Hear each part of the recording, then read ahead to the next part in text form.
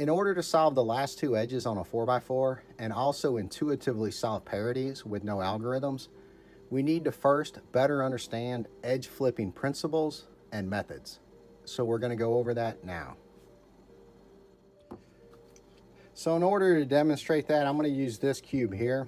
That's only got these two edge pairs unsolved. The easiest method to flip these is simply to turn aside. So notice when I did that, not only did the color swap, but top and bottom swapped. So let's look at that again. So here we've got the orange green on top. I've labeled it left and right, and the red green on bottom.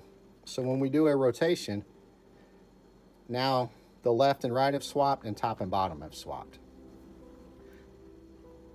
So the problem with that method though is it also flips the centers. So although these are all four red, and you may not notice that it flipped it, the top is now on the bottom and left and right have swapped. So that becomes an issue when we're splitting centers and some of the other techniques that we're going to use.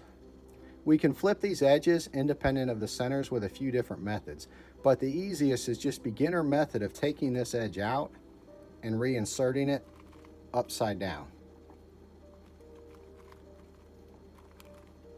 Now when I take that out, it doesn't matter if I take it out and set it that way or this way.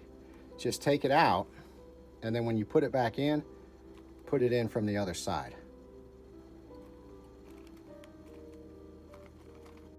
So it doesn't really matter which side I take it out on, clockwise or counterclockwise, as long as I put it in from the other side. So for example, now I'm going to take it out this way. But you may have noticed something. If I take it out one particular direction, it flips it, but it scrambles this. But if I just undo what I did, which means I take it out the opposite, it restores all that. We'll use that principle later, so just keep that in mind. So let me show you again. So if I flip this edge, those have flipped. If I go the same way again, it flips it again, but it doesn't restore this top. That may not matter, but there comes a time when it does matter. So when I take it out and push the edge piece clockwise, I call that a right hand move. Then I reinsert it with my left hand. Now to reverse that, I just start with my left hand and put it back in with my right hand. Okay, and it doesn't matter what side you're on. Sometimes it's good to practice a sequence forward and then reverse.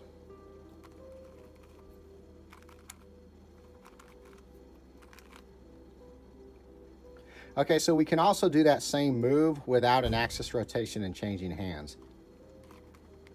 So instead of changing hands, I just turn the front up, bring it down. That's effectively the same exact thing. And of course I can reverse that. All right, here's another method to flip edges. And of course that can be reversed. This last method, if you watch it, it's actually pretty simple and intuitive as well. I just set it on top. I flip the edge, put it where I want. In order to fix the front, I just hide it and restore that. But as a beginner, I recommend just doing this beginner method of taking it out, switching hands, and putting it back in. And then be in the habit of just reversing that, because that'll come in handy. And I'll give you a good example. I'm going to flip this. That's flipped. This is messed up. But watch how I resolve that. I move my center, then I flip this in the reverse. That's all restored, and I flip two edges. So that comes in handy, and we're going to use that a lot. All right, so let me show you that one more time. So I'm going to flip it with my right hand. That's back fixed. This is messed up. I have to move the center, because in order to restore all this, I have to work from this slot. Okay, and then I use this hand to put it back in. So basically, I did something, then I undid it, and I made a change elsewhere. So for example, I could do the same thing here, move the center, and then I just flipped those. So I'll flip them both back.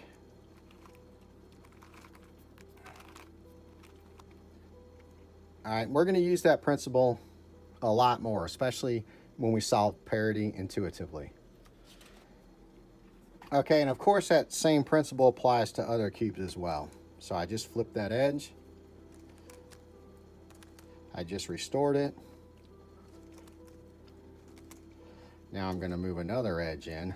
I'm going to restore the top, and as you can see, I just flipped these two edges. So if I want to fix those, I can just take it out, put it back in upside down, and then just reverse that, and there we go. So real simple concept. All right, so to recap, the easiest way to flip edges is just turn one side, but the drawback to that is it also flips your centers.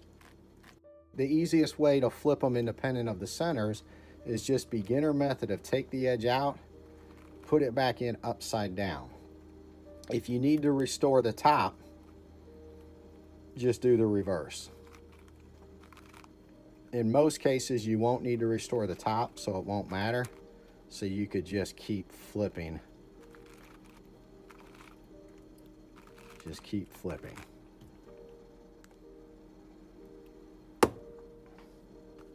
That's a wrap.